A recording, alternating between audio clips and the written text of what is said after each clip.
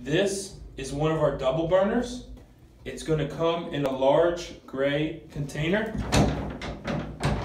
That's how it's going to come to the party. Now we have multiple kinds, but this one specifically has legs that need to get attached.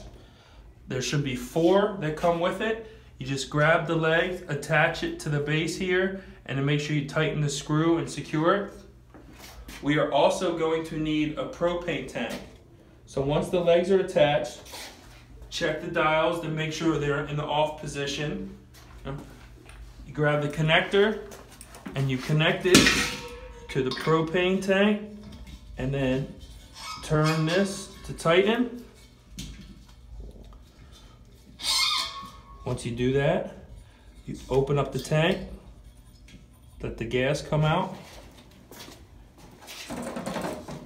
Now, for this specific one, we need to push it and turn it for the gas.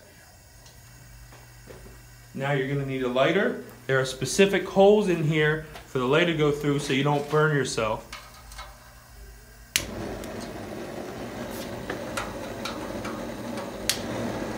Okay. Now it's cooking. To turn it off, push it back in, turn it to off. Okay. Make sure you close the gas in the propane tank so it's not pushing gas through. It's tight. Take this off. You're good to go. Take the legs off, put it in the container, and you're done.